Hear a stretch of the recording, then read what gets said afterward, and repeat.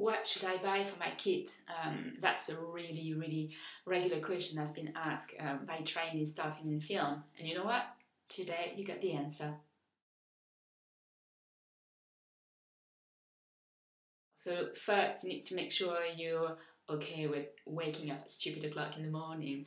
Quite often your day can start at 5:30. So obviously if you don't live close to the studio, that may mean you're waking up at 3 o'clock, maybe before sometimes. So if you're not an early bird, you may want to think twice.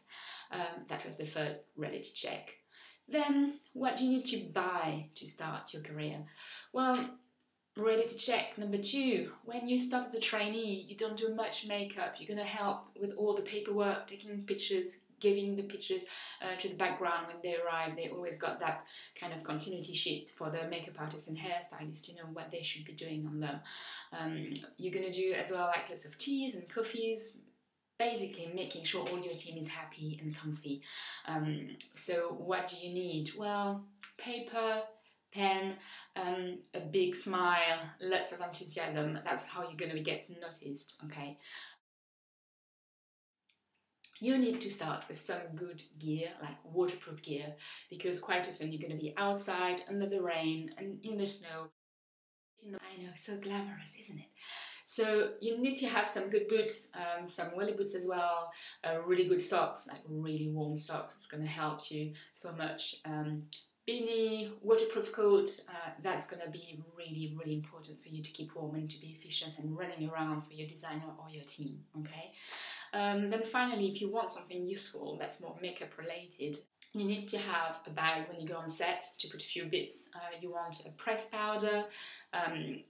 Never take loose powder on set. That's really bad habit. If you are a bit clumsy like I am and your powder goes through, you'll see the powder for ages in the air.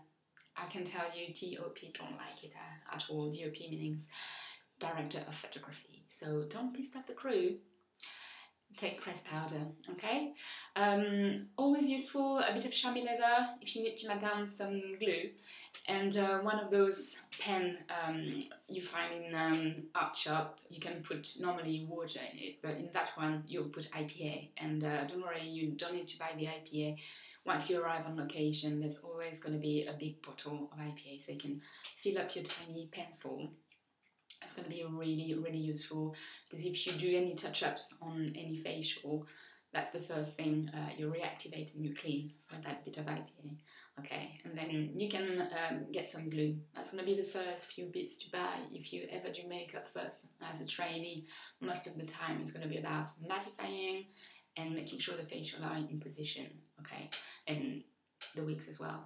Same thing. So you can have some mattifying creams as well. Some are really cheap, so have a look. Mattifying cream, you know, all the Boots and Superdrug stuff they have, like high street brand, are really cheap. So that's a good way to start. Okay, so that's it for today. That was a video from the Knit Kit. If you like it, if you know someone could make good use of that video, please share, send them an email with the link.